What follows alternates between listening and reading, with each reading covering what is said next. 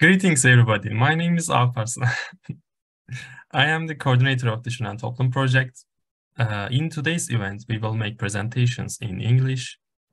As you see, I'm speaking English, no Turkish in this session. Okay, we made an order, as you know.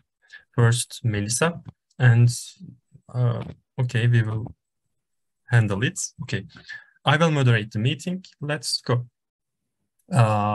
First of all, Melissa, you can share your screen and we are listening to you. And after the presentation, we can ask you some questions. We can talk. Okay, let's start. Can you see my screen? Yes.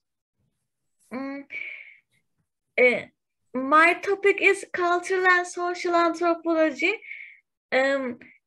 Cultural anthropology and social anthropology might seem some sort of the same with each other, but they are not actually.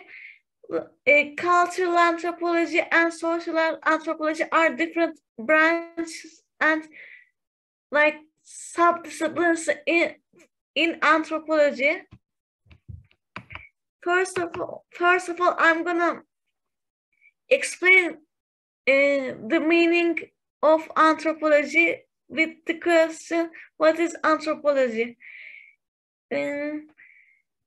Actually, before describing anthropology, can I ask the audience, the listeners, what comes to their mind when they hear the word anthropology?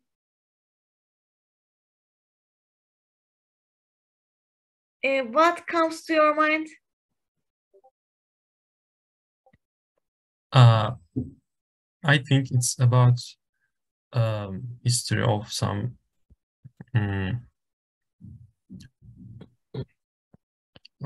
I can't say. That's like okay. Skulls, this science examines skulls or something to realize what is the races, what the race is. I don't know. Okay, it's normal to not be familiar or with anthropology, but that's okay. I'm gonna explain the meaning. You know, positive science are grouped in science like chemistry, biology, mathematics, physics, and social sciences. Social sciences are also positive sciences because they are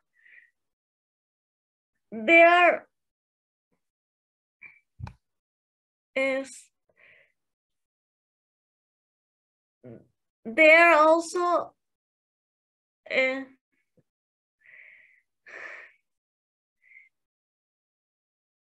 anyway, I'm gonna go with the text because my English wasn't enough for the thing that I want to say. Sorry.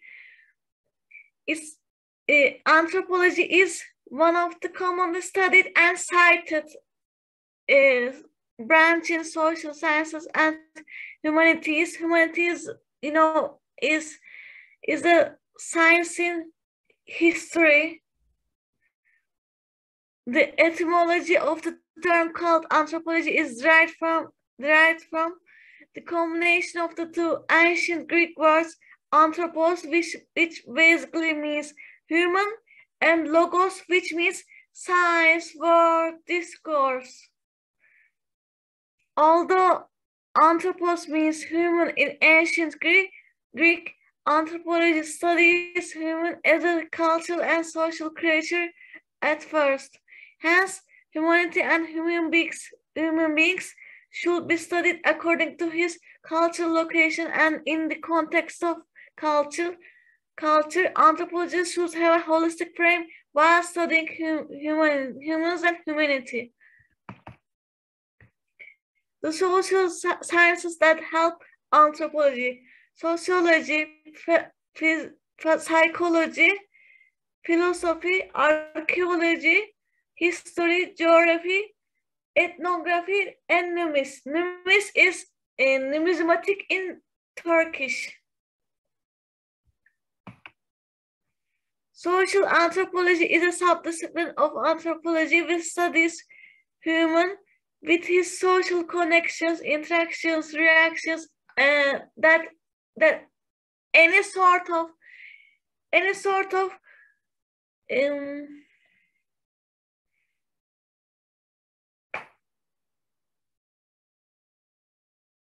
communication, ways of communication that human beings can make with his social connections, interactions, reactions, communications in the social in the context of social and cultural structure of the society which the individual belongs to, because we cannot imagine the individual without the society that he belongs to. Social anthropology studies cultures that people have created as systems. Cultural anthropology is a little bit different from social anthropology because it is more like anthropology than sociology. Social anthropology is more close to sociology than anthropology. Cultural anthropology is a branch of anthropology which studies countless different subjects that range from variation of cultures in the world, in a society or cultural comparisons among countries. While studying cultural anthropology, you might need to get help from other social sciences like sociology or psychology because they are the most cited social sciences for anthropology. Thank you for listening to me. That was a good presentation. Thank you. Yeah, thank you. Are there any questions? I would like to hear if you have questions. Okay. I don't have one. Okay. So the second one. Oh, I would like to ask one actually. Okay, Fatih. So, what anthropology does? How helps it? I mean, how anthropology helps us in daily life?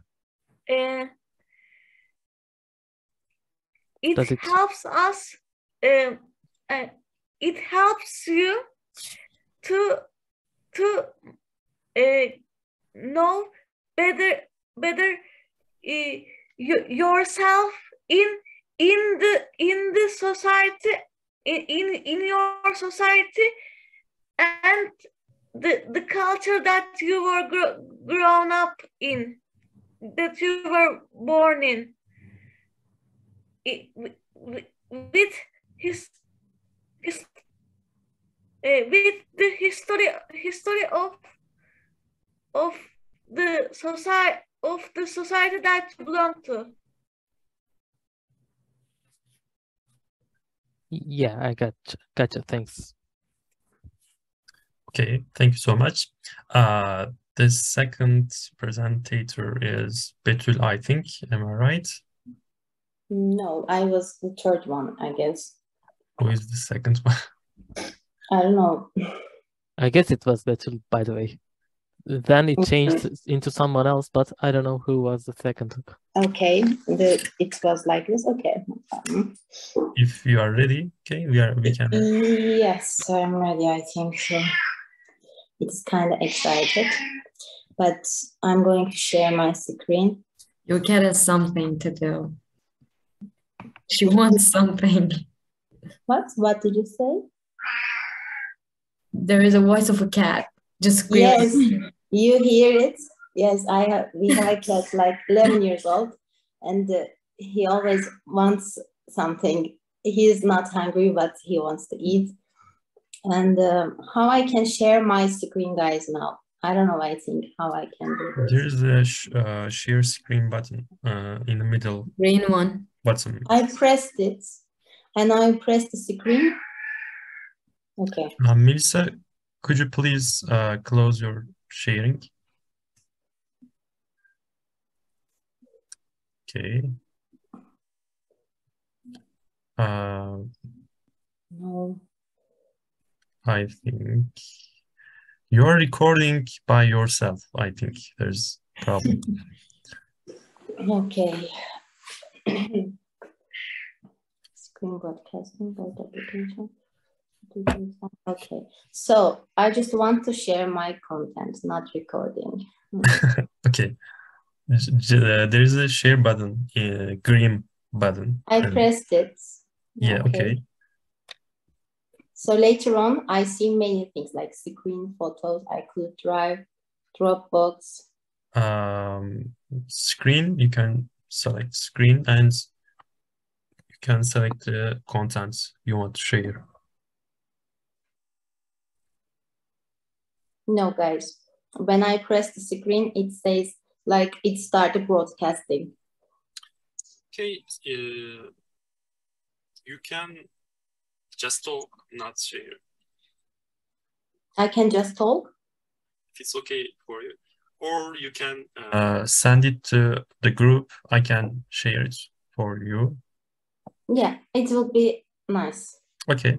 I'm sending it now. Or else someone can start its presentation during this time. Okay, yes. Yes. How is it? Third one is Berfu, I think. Berfu is okay for you. Berfu, by the way, this English presentation idea was your idea. Thank you for this great idea. Today we are talking in lots of topics. We're gonna talk in lots of topics. And we have a chance to make practice in English. This is a great idea. We can make also speaking hours every week, maybe. We can do something like this event. Okay, whatever. Yeah, we could, of course. Okay, this is Berfu's screen. If you are ready, we are listening to you, Berfu. I have my notes. If I look down a lot, it's just because of that, because I just forget everything. It's okay. Consistently. So let's greet first. Let's say hello. So in this presentation, I'll be talking about the flowers' mythological stories, which are quintessential for me, and I hope they will be for you. Let's start with our first flower, which is a daffodil. The flower you're seeing is a daffodil, and its story goes on like this. So I'm just going to start with Narcissus. Narcissus in Greek mythology was a son of a river god and a nymph, Liriope, I guess. She was told that a prophecy which tells that if Narcissus fails to recognize himself, he will get old, which is a normal thing for a normal human being, but it's not a good thing for a nymph, which comes from a divine origin.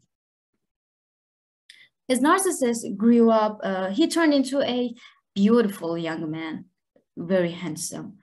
Yet even though everyone has an affection for him, he didn't give up his. He didn't love anything. He didn't love anyone. And apart from him, there was a nymph that is called Echo. We are familiar with this word, Echo. Eco was doomed to repeat only other people's last sounds and phrases, which is a whole other story that I'm not gonna talk about it now, just for now. Maybe we can do it in later presentations. Anyway, when Eco saw Narcissus, she fell in love with him in the first sight. She followed him, but due to her disability, she wouldn't be able to talk to him, speaking to him without repeating his last words. One day, while Narcissus tried to call over Eco, it may sound boundless with this storyline, but it is because of lacking or missing evidence. After that, Eco tried to hold them, but went to hide desperately after being rejected by Narcissus.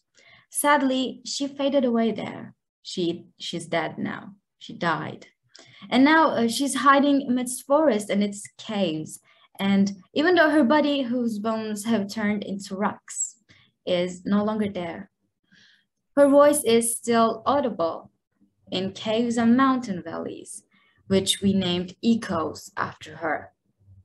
That's its story. That's the echo that we called. It's this story. One day, Narcissus went out for a drink, but when he leaned towards the river, he became so obsessed with his image that he couldn't move with amaze. And he was speaking to his reflection, waterless and sleepless, whining about his deprivation of love of his due to the gods. He was determined not to leave his love, though. He kept his word, and he faded away. He faded away too, alongside the river as well as Eco. And Eco mourned for him, even though he didn't love her. She just mourned for him. And she echoed his last words, which is farewell. And she said it over and over again, saying farewell, farewell, and farewell. When he's dead, the nymphs covered him with their hair and made a funeral, but when they wanted to see his body, they only saw the flower which Narcissus returned into a daffodil.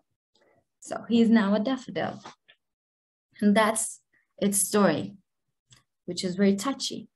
And I put some pictures that was done by some popular, I can say, painters. The first one is Narcissus by Michelangelo, or we can say Caravaggio. And the second one is very popular, more than the first one, John William Waterhouse. Well, first one is popular too, but the other one is just, there is an Eco and Narcissus looking at himself and its reflection in the river. It's just her looks to Narcissus. It's just weird to see and sad to see. So passing to our second flower, here is an anemone, which is a colorful outside, but has a dark story underneath again. I'm sorry, I'm just giving the sad ones, but I'm gonna talk about it. Adonis, our character's name. Adonis in Greek mythology was the son of Smyrna, who tricked her father into a sexual relationship. He tries to find his daughter when he finds out, but Smyrna pleads to the gods to alter her being, which is a Myrna tree. When she was a tree, she gave birth to Adonis. Aphrodite was enchanted by his beauty and, yes, the baby's beauty. And as he was just an infant, she took and gave him to Persephone, who is the goddess of the underworld and Hades's wife. She then refused to give Adonis back to Aphrodite, which really pissed her off, which is not a good thing to do. She then refused to give Adonis back to Aphrodite, and due to her love for him, and Aphrodite complained to his father again, Zeus, which is just a normal thing anymore. Then Zeus decided for him to spend 4 months with in winter with Persephone, and 4 months in spring with Aphrodite. And the rest of the year is just closed for him, and that's a lovely thing. And Adonis chose to spend his lifetime with Aphrodite. Very cute. They had 2 children together, and together they were just happy. And this love pissed Eros off, who is another lover of Aphrodite, which is the normal thing for the Greek gods. And I want to say that. Another myth says that Adonis was a great hunter, and this pissed Artemis off, and she sent the boar.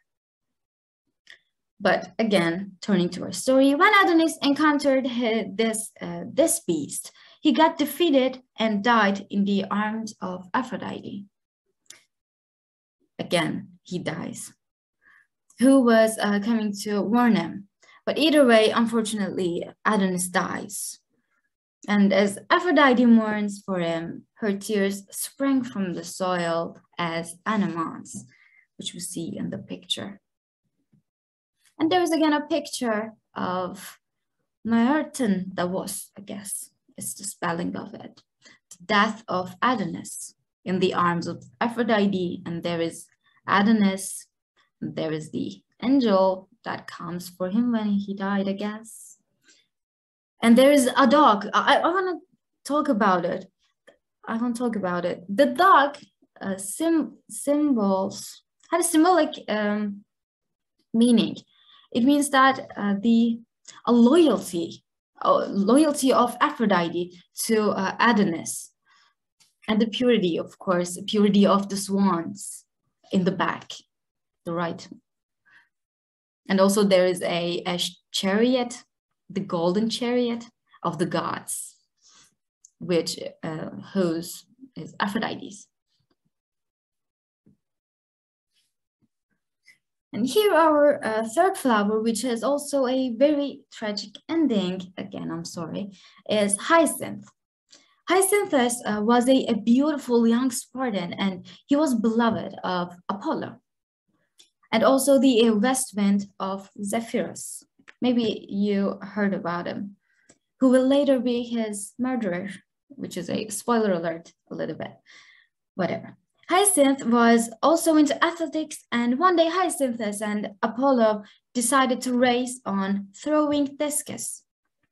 Zephyrus knew how attached together they were and got jealous, which is really again a normal thing for gods, being jealous of everything. You know, the heroes always getting jealous of Zeus for the nymphs and other women.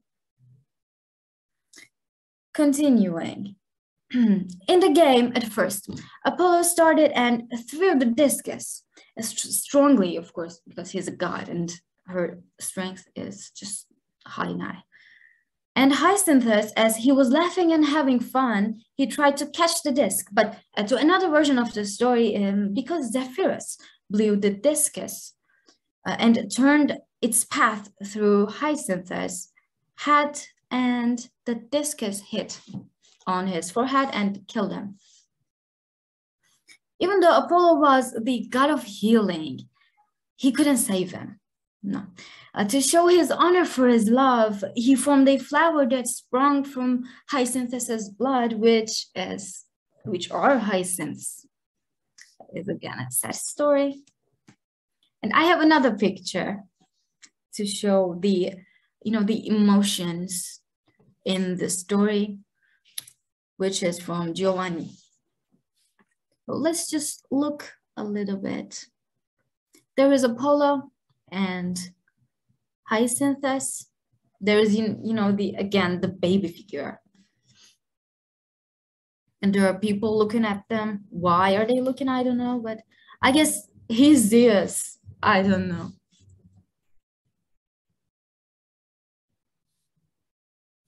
Oh, there are the Satan-like figure. in the right. Sorry for interrupting, but your time is up. Please say your last words, and you have just 10 minutes. So, okay. If you have the presentation lots of slides, you can share it after the event. Okay, well, we're just a few people, and I guess I can continue with it. I don't know if you want. It is so long, we can stop here, but if it's not so long, we can continue. Sorry? It's long. Long. Long. How long? Long. I'm just in the second one, I guess. I have another 3 flowers. Yes. Okay, whatever. I can share them with you. You can continue with the others.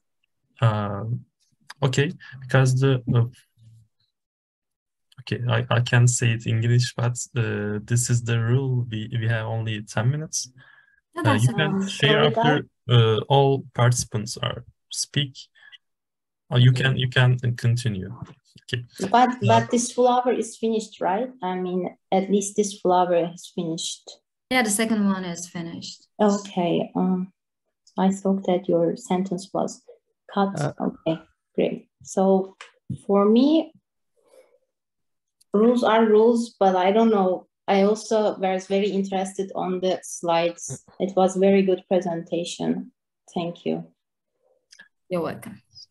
I never knew the flowers' names were from Greek mythology, and of course, with the most sexual stuff, maybe makes sense at some point.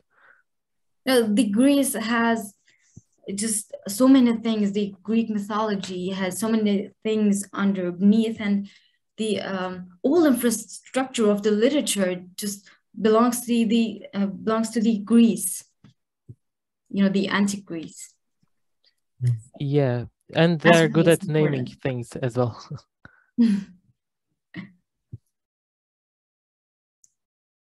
Okay. I'd like to ask something actually. Do you have a special interest in this area, or do you study such a topic in university or somewhere? I'm interested in it, but I'm studying in literature. That's why I met with Greek mythology in this era. That's why. Okay.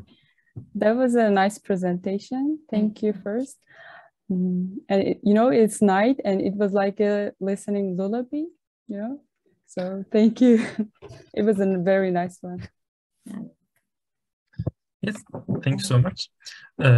So I'm going to Guys, I actually found something no, it's not. Okay. No, it doesn't work. You're going to share it with me because I tried another option that doesn't work. Okay, I'm sharing now. Okay. Oh, you're the first one. Okay.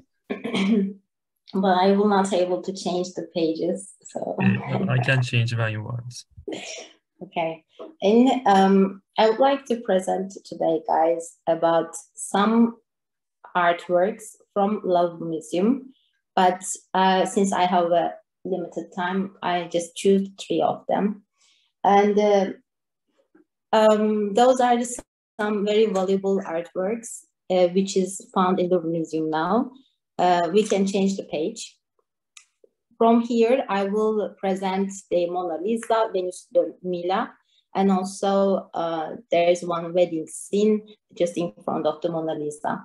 But I would like to start with the history of Louvre Museum first. In fact, it is first constructed in the time of the kings of the France, just to protect the city from the enemies. And it was first a castle. It was not a museum. It was not a collection of the artworks. And in fact, it is located on the banks of the Seine River. And later on, there are many architectures just to form the Louvre Museum. its last form. And also from this page, I can say from the prehistoric times, we can see in the Louvre Museum many artworks from prehistoric times to the 21st century. And also in it, approximately like 35,000 historical works. And also in it, there are many floors just separated for example, Egypt history, and also from Mesopotamia to Anatolia, and many different historical arts that are exhibited in it now. And it is one of the largest art museums. It is not one of, it is the largest art museum in the world right now. We can change the page. Okay, but from the other page, I would like to say also the architecture which is selected for its own pyramidal shape right now. It is one architecture, the Chinese American architecture. He gave the last this pyramidal shape of the museum in the if I'm not wrong, in the 90s years, like 100 years ago. And also in here, what I can say.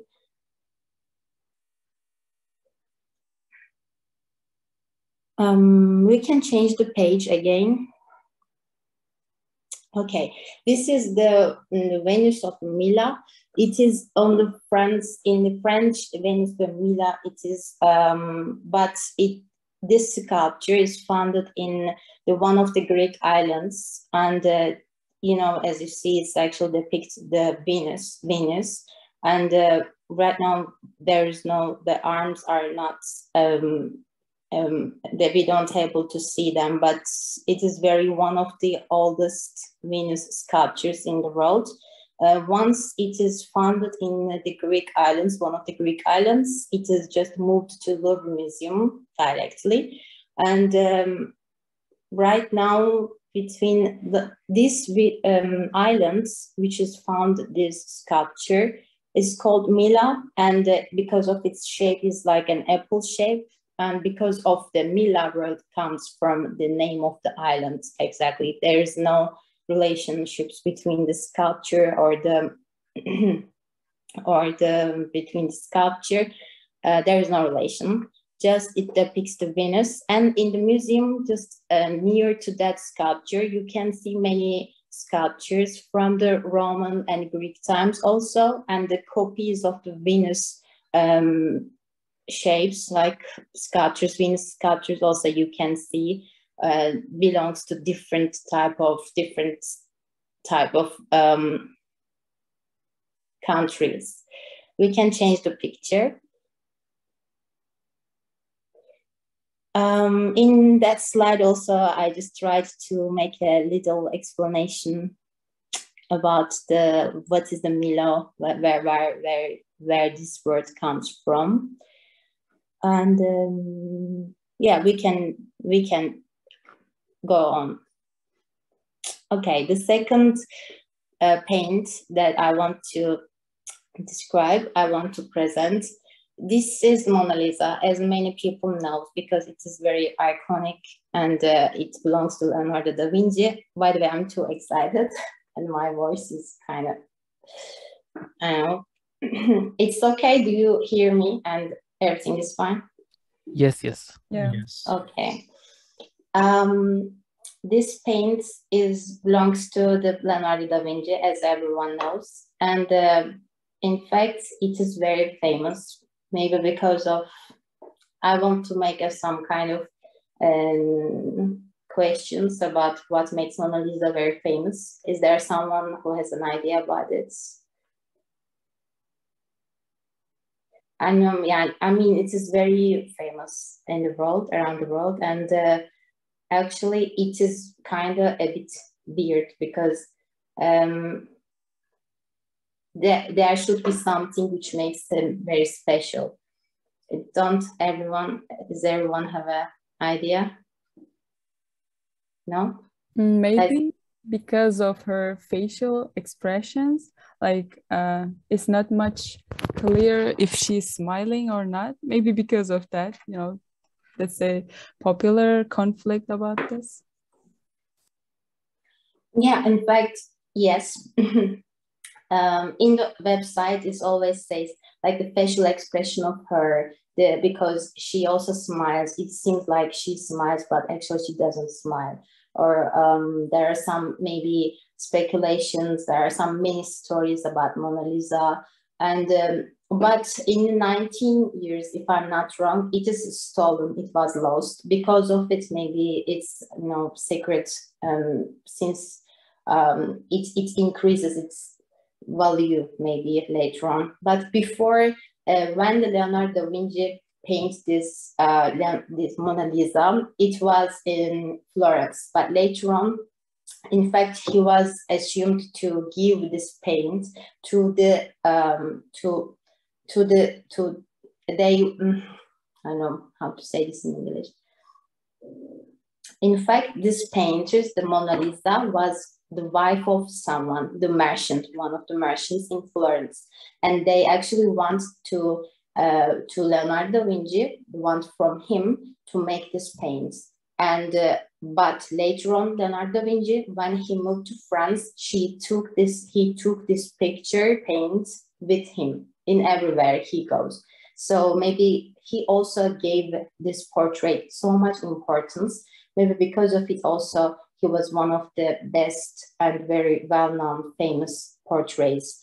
And also this portrait of the Mona Lisa was the one of the very important, the way how Leonardo da Vinci made this portrait was the new techniques he used when he was doing it.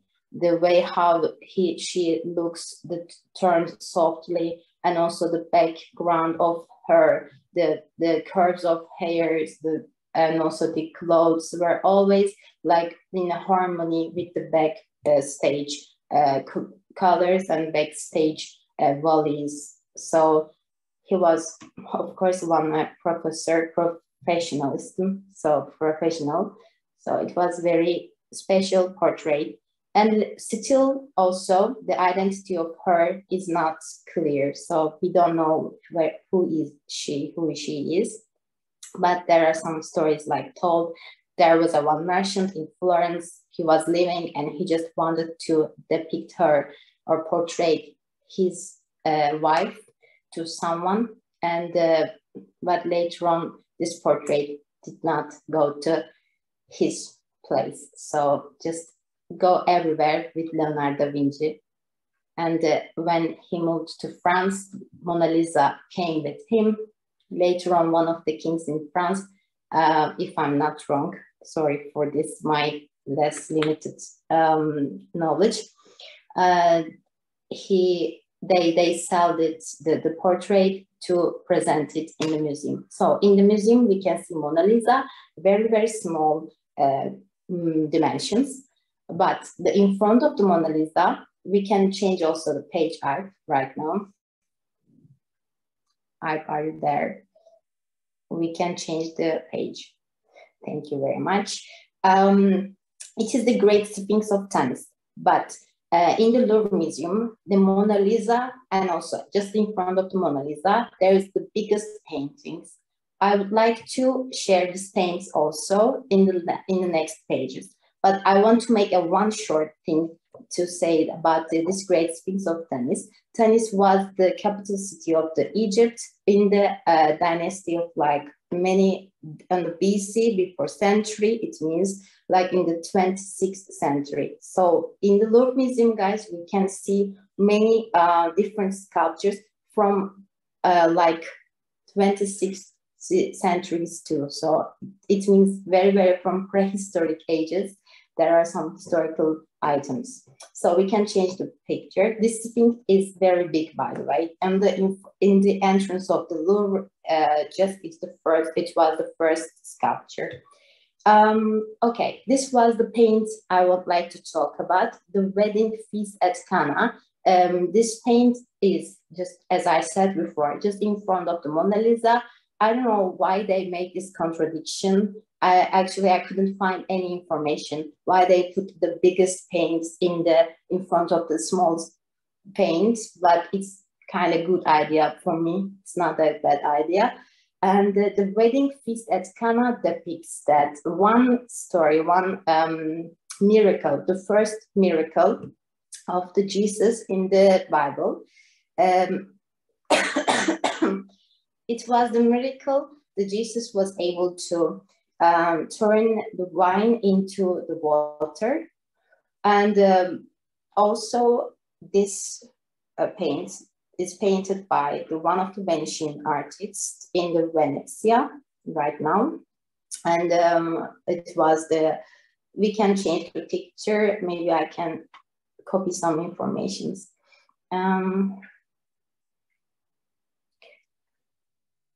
Yes, was capable of turning the water into wine into wedding. Okay, can we go previous slide? Just to see the sake of see the picture again. Okay, in fact, it was a one wedding scene. Jesus was attending one as a guest in this wedding feast, and also he was able to turn the water into wine. Also, it was the first miracles, and it was the story in the Bible right now. Also, guys, in this paints, we can see some historical figures, like from Ottoman Empire, the Kanuni Sultan Süleyman, also can be seen in this picture. This Venetian artist put some historical figures in his paints as Ottoman Empire, for example, or some England queen also they put in this paint. So also in this picture, there are like 132 guests and some kind of just 2 dogs, 2 birds or something. But yeah, it is very, it distinguishes itself as the biggest paint in the Louvre Museum, just in front of the Mona Lisa. And we can change the page. Also, we can change this too. Yeah, I think that's all. My slide was very limited.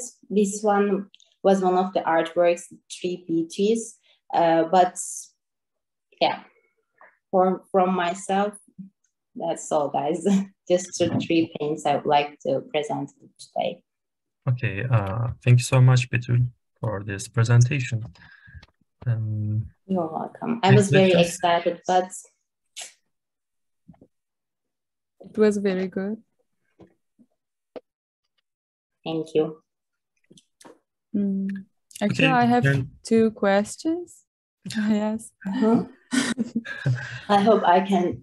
Yeah, they're easy. I just wonder if the name Mona Lisa, is it the real name of that woman or is like a nickname? Do you have any idea about that? In fact, from my information, it's like, in fact, it's not the real name. The Mona means the Mona Lisa. When we say Mona Lisa, it seems like my Lisa. Leonardo just put this name to the paint, but I don't know if it is a very correct name or not. But according to websites or some kind of sources, it says always like, it is the wife of Francesco someone. There's also, the Joanna. I'm not sure what's the pronunciation. Can you go to the page of the Mona Lisa, please, if we have like 30 seconds?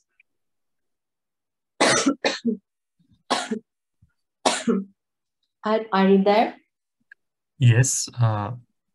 Yeah, if it is possible, can we go to the Mona Lisa page? Okay. Sorry. Thank you. Yeah. It is, in fact, guys, Mona Lisa portrait has 2 names, like Gioconda. It's also called Giocondo, Francesca del Giocondo. When we say it's the wife of the no, La Gioconda. Okay, the wife of the Francesca del Giocondo. Gioconda is the surname of her husband, in fact. So this name was written on the Louvre Museum too. But Mona Lisa, I think it's not the real name. But again, I'm not sure. I just made those short explanations. Thank you. And I just wondered, which one was your favorite painting? Like, I think Mhm. Since Mona Lisa is too iconic, maybe I really like to look at this portrait, but they're not just my favorites. I just wanted to talk about the subject. Okay. Yeah. Thank you. You're welcome. Okay, thank you so much. Fatih, it's your turn. All right, let me share my screen. Oops, you shouldn't. What did you see? Okay, now I'm gonna share again.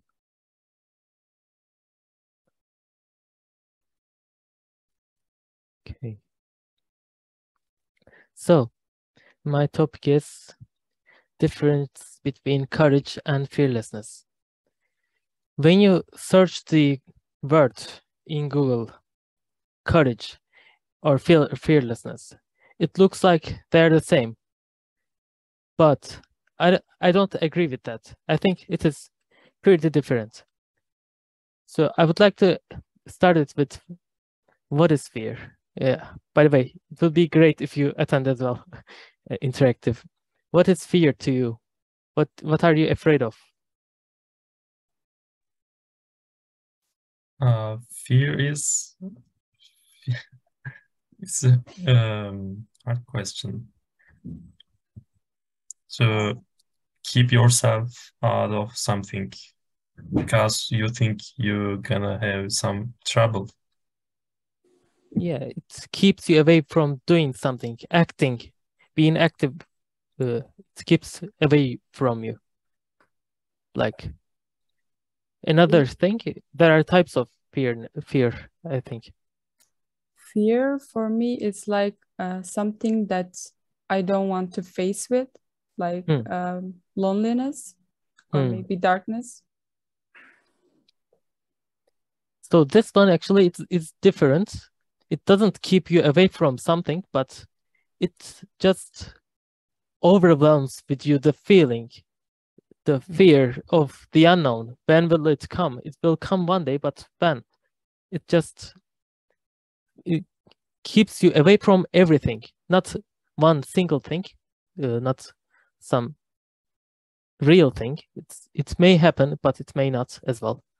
There are types of fear as well, other types. Would anyone else like to participate? Or okay, not I guess. Like public speech. Have you ever tried public speech like what I'm doing right now? Actually, there are only 5 people, but it's okay. Still public speech. It's online now, but in real, it's really hard for me to make a speech on a big people group. This is my fear, actually. Yeah, it feels terrible when you're speaking to thousands of people, maybe not thousands, but hundreds of people. They're looking at you, they're expecting you something big, expecting big things from you. And the eyes are actually, I put eyes here because it is the eyes of other people that makes you scared of talking. And there's another fear, deadline. Have you crammed the all work to the last day, like homework? Yes, like I did today. I did the presentation last minute. Yeah, just like me. Like I still don't have this slides, only 4 slides.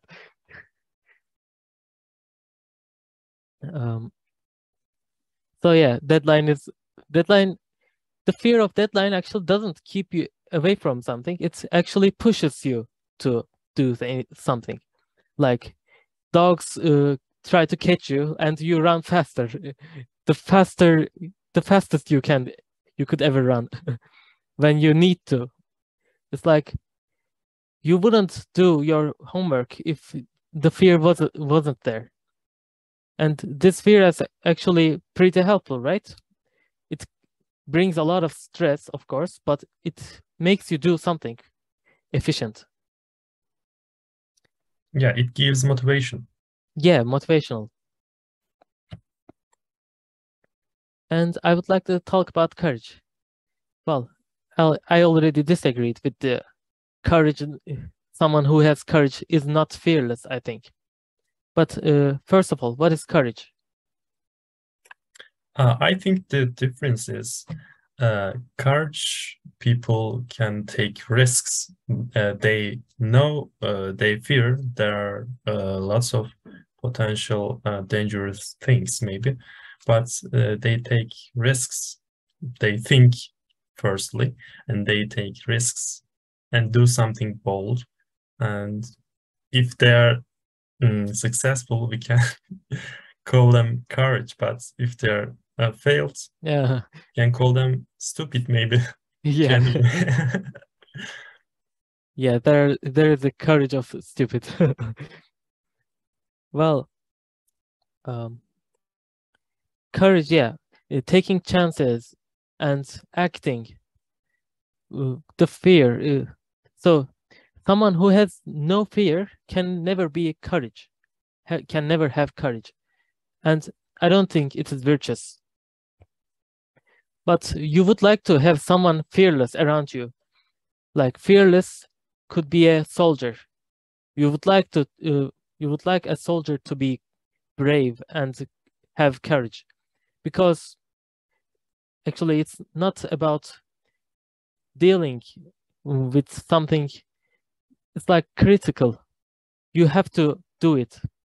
The soldier, if, oh no, I'm scared, I cannot. A soldier cannot say that. A soldier always has to push himself or herself actually around to defend his country or something. So if your friend is fearless, you would feel much more safe. Like, but courage, when you don't have to make a public speech. It's up to you. You don't die because of that. But if you do it, it is good for you. So you have to take your courage and go for it. This is courage. It's not about being fearless. Yeah, and there is a quote like that.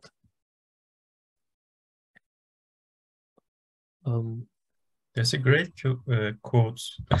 Yeah. I like it. Yeah. Fears are everywhere around you. You cannot run away from them, but you need to face them. Always. Of course, some fears are inevitable. You cannot do anything about it. You don't know what may be the outcome, but you should still go for it. If you don't take any chances, you'll never succeed in anything, I think. Well, that is my presentation. If anyone has any question. Why did you choose this topic? Where does it come to your mind? I don't know. Is this Yeah, good question actually. But... I had some accident, bad stuff, and got into depression, and I had to get out of it somehow. And I tried to meet a lot of people to find someone good for me, someone I could learn from. So I pushed myself to meet people. I was normally a shy person. I couldn't talk to people. So, but I'm now streaming online, talking to people who I don't even know, really. So the topic has something, some place in my heart. That is why I chose the topic. It's good to you. Congratulations, by the way. Thank you. But, I'm sharing same emotions. So Becoming a coordinator in this project helps me to talk to people like in society or speech on a group of people. Okay, any questions, guys? or any suggestions? Do you think is Yeah. right? I guess. Oh, I think it was like inspirational. inspirational. Yeah. Like Thank TED you. Talk. Yeah. Yes, Thank for you. me, it was very inspirational too. Thank you. Oh, Thank you. great. I It think inspired fear, everything. fear to talk is something like most of the people experience it. I don't know. I also experienced it, and it Yeah, is- right? yes. And also, okay, I want to add something. Like, I think to overcome fears, like in your slides, there are many good quotes, by the way. Aim to fear, let's don't aim for fearless. They are very nice quotes. And because even though you fear, you always fear. I don't know, in my life, I experienced like this. Fear is always in somewhere. I mean, it doesn't disappear anytime. So I think your slides and your presentation was too inspirational also for it. It was nice to hear from someone else too. Yeah, thanks a lot. Exactly. Yeah. Also, by the way, you said we are afraid to talk. That is why many people don't speak English very well. They're afraid of people. They're afraid of speaking. So they don't improve themselves because of that. Right? I don't know. Yes, Right. and also a new language, foreign Yeah. language.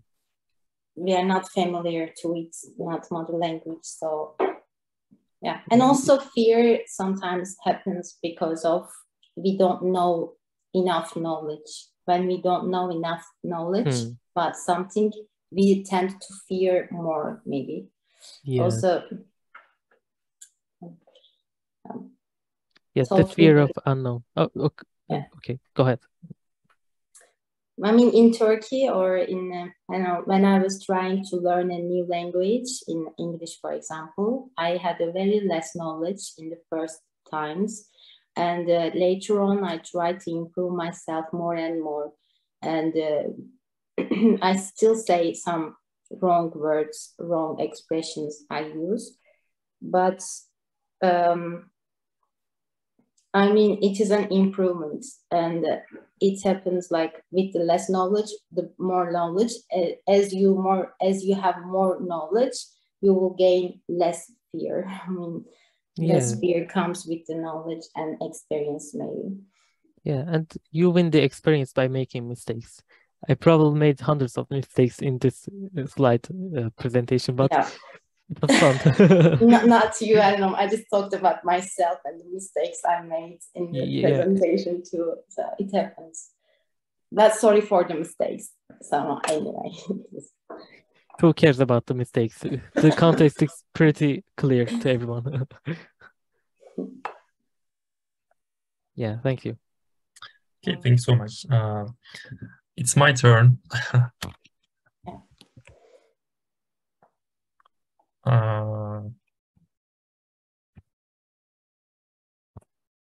I'm sharing my screen. So, okay.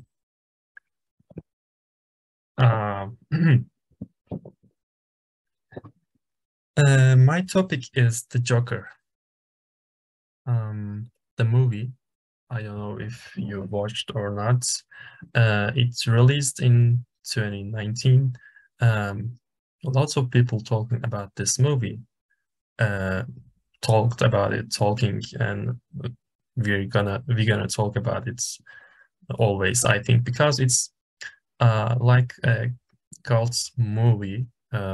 It's gonna be cult movie. It's my opinion. I like this movie. I didn't watch it in movie theater, but I watched it on internet, but it's okay. I like the movie. I watched it several times.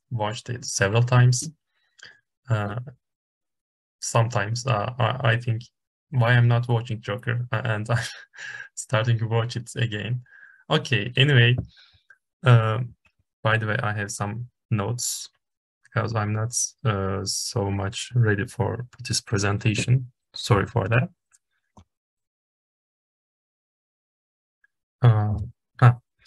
This is Joaquin Phoenix, the actor. This is Joker. After watching the movie, you will respect this guy because he's a real actor. He feels and lives the character. He knows how the Joker feels.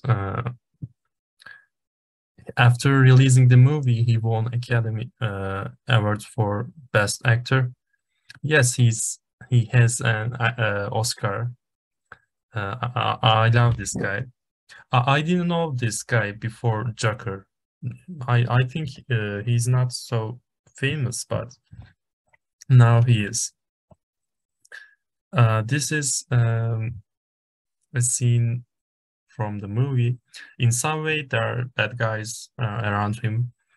I want to talk about Joker first of all. The Joker, actually, his name is Arthur Fleck.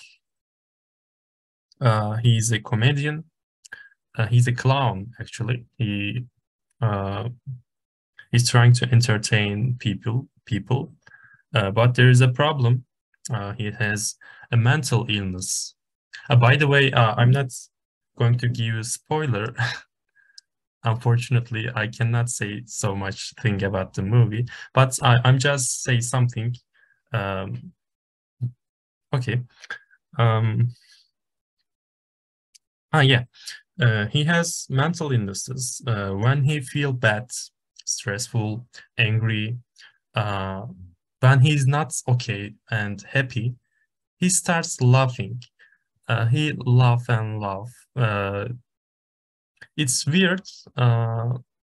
In society, it's more weird because people says, "What are you doing?" They think he's crazy. Maybe he's crazy, but there's a problem. He cannot express himself in society. Yeah.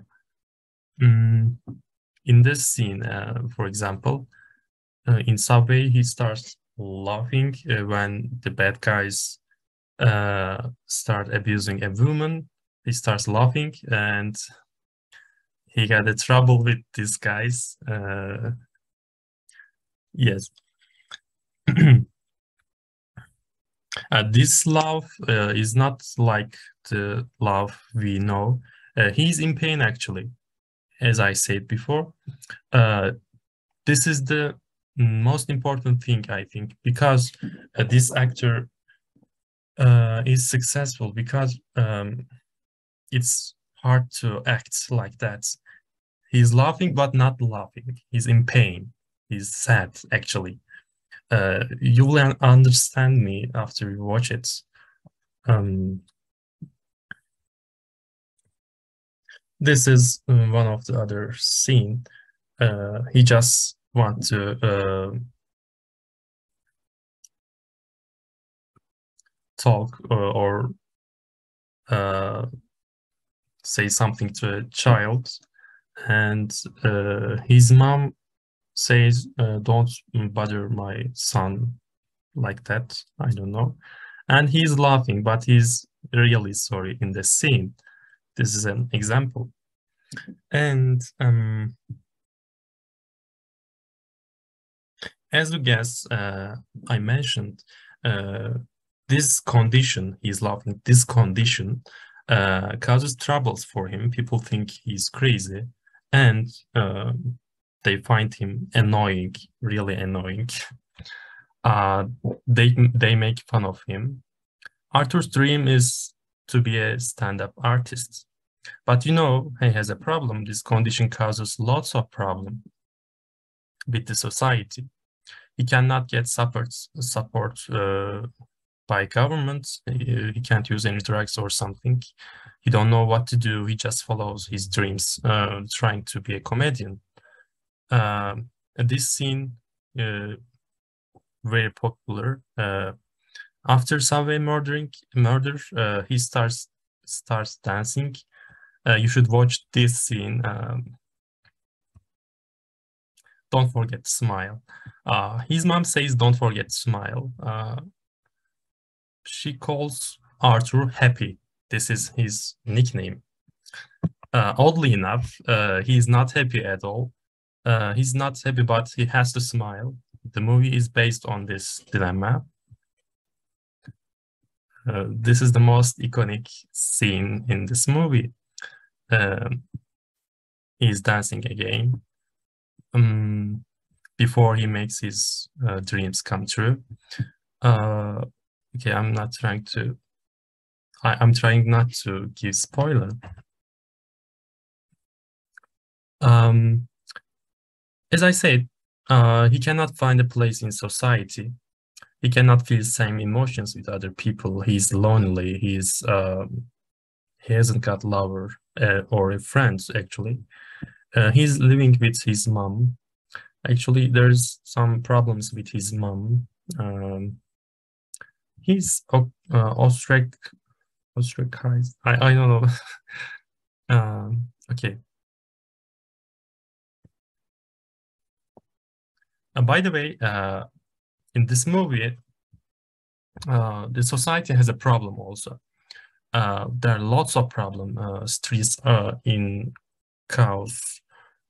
People hate each other. Poor hate rich. There are always murders. People do not respect each other. In the midst of all this, you watch Arthur's struggle to find himself in life. He become an icon with this mask or makeup. This is his new identity, I think. What do you think has changed in his life? Is he happy now? I don't know if you watch it, but this he says in the movie, I used to think that my life was a tragedy, but now I realize it's a comedy. He says in the movie.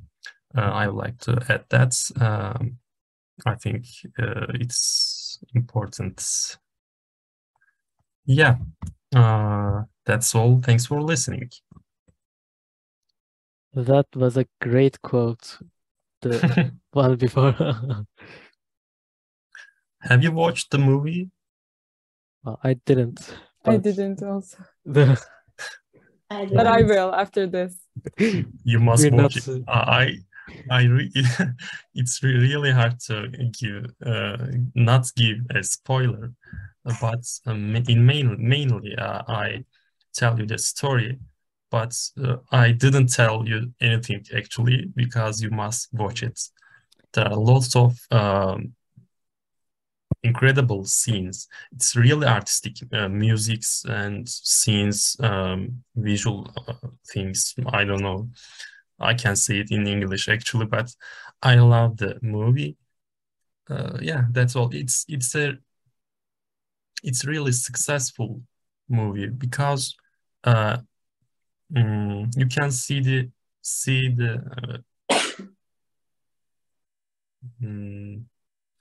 Joker's life, his emotions, his problems. You can feel him. Yeah, that's all. Someone who cannot impress himself, right? You mirror his emotions and feel it, empathize it. Yeah, it's probably a very good movie. Yeah, it is probably. I didn't watch it, that is why I say probably, but yeah. Yeah, we can talk about it later. Yeah. Okay, it's Nuray's turn. Yeah, my turn.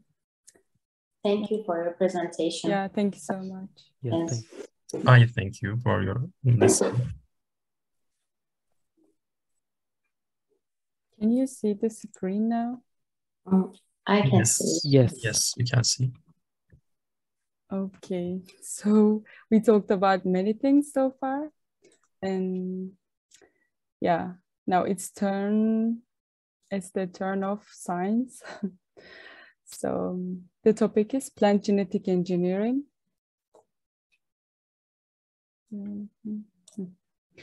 Okay, we know that the DNA is the hereditary material that is transferred from your ancestors to the new generations, right? This is the genetic background that includes the genes that creates you actually. So this DNA is not only in this form. This is like later translated into proteins and makes you up, basically. So what is plant genetic engineering? Here, plant genetic engineering is actually the modification that the scientists do in the DNA of plants. So why they do this? Because as you know, there are many diseases, there are many stress factors in the environment, like drought stress, like water stress, you know, like because of the climate change, as we know, the temperature in the earth, it's increasing, and our plants, even us, we are not tolerant to this. Our plants are not ready for this. I mean, some of them, but the others, there are some others that have the tolerance or resistance to such diseases or stress. So what can we do about this? Here, actually, the scientists got their inspiration from a bacteria. This bacteria is like naturally occurs in the environment.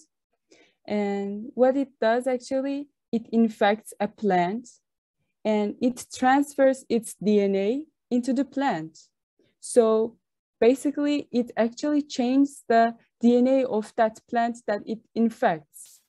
So here, the gene transfer or genetic engineering is happening in nature, like naturally, you know? So I know that everybody has like some conflicts in their minds about GMOs, like genetically modified crops, organisms. People generally think that they are dangerous for our health, but it's not actually. It's not proved actually. It's not proved so far.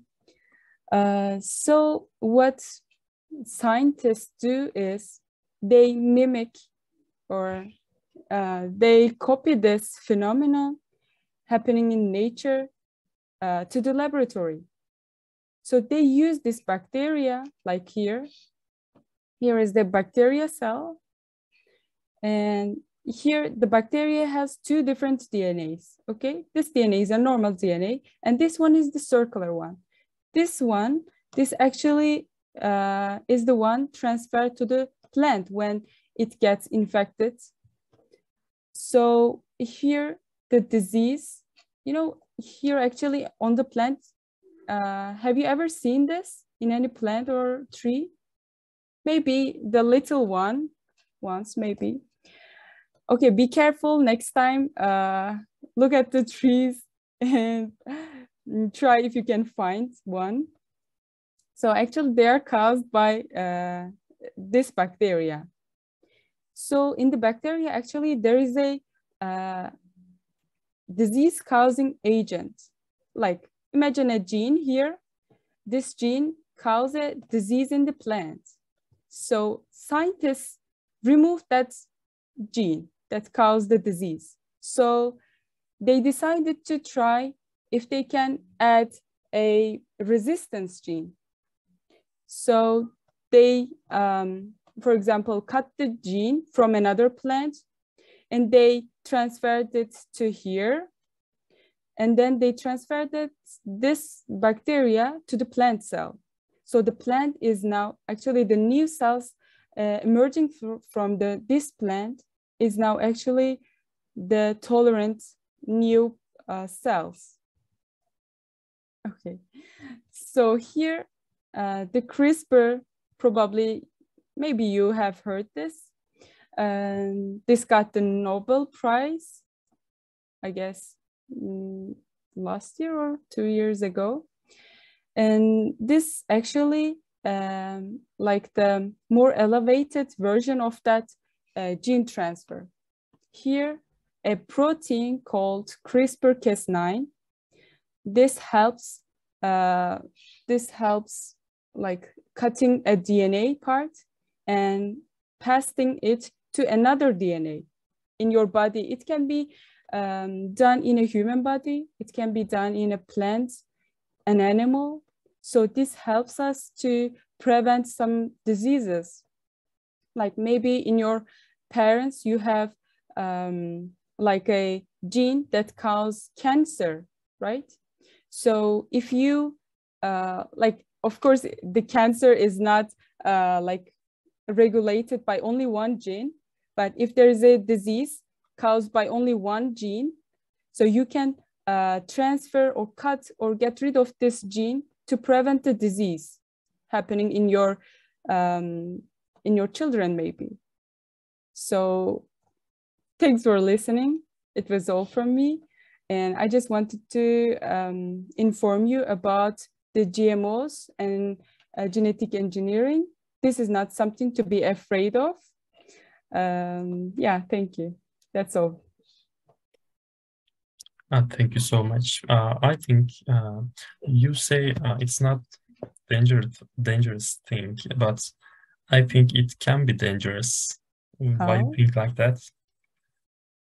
It's not proven. It's not proven, yeah. Okay, it's not proven. Like it's like last event we talked about artificial intelligence is useful or not. Is it dangerous or not? It's not proven. Okay, yes, but it can be. It's a potential. Of course, there's a Potentially dangerous, I potential. think. There's a potential, but according to the researchers, you know, we rely on them.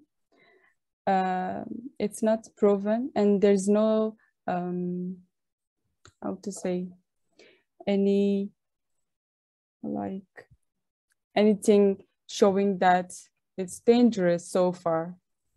So I have to add so far or yet. Maybe in the future, there will be some new discoveries showing it, but so far it's safe. However, it's not legal in Turkey. Yeah, it's not legal to use them. What? Okay. How? It's not legal to like consume GMOs or produce them. Okay, only you can get your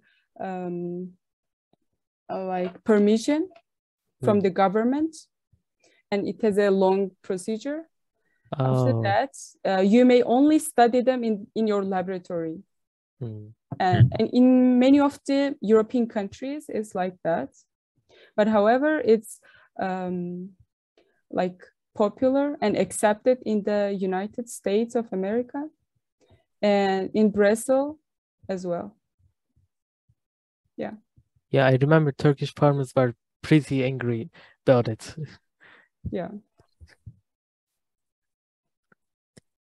It helps, allows us to create super things, like perfect things. Exactly. Like it could be a perfect human as well, maybe. Why not? Yeah. Are there any studying in Turkey with CRISPR? I Of wonder. course, yes. There are some studies going on, like, for example, for iron deficiency in plants. Like they try this. Yeah, there are many studies about this. Okay, thank you so much. Thank you all. we all present our presentations, and Berfu has some English is really. By the way, I didn't talk. Okay, I'm not talking. Okay, Berfu, we are listening to you. You can finish your presentation.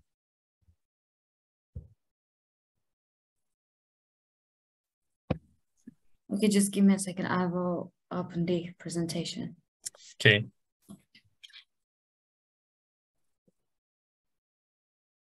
It's been a long time. I haven't speak English for a long time, so it's hard for me today. Yeah. There's some Discord channel you can practice. Yes, you said that before, and I'm in this Discord channel.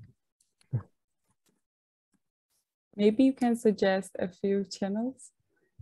It's like you just type English in the invitation part of Discord and you join. Okay.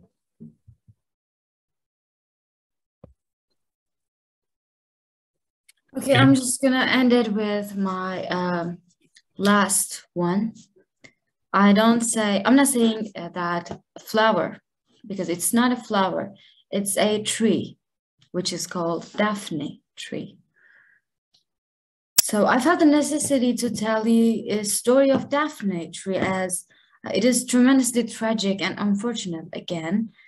In Greek mythology, Apollo was making jokes about Eros, the god of love, and to get his revenge, Eros released 2 arrows, a lead arrow that turned Daphne against Apollo, in other words, hate Apollo, and a gold arrow that struck Apollo and caused him to fall in love with her.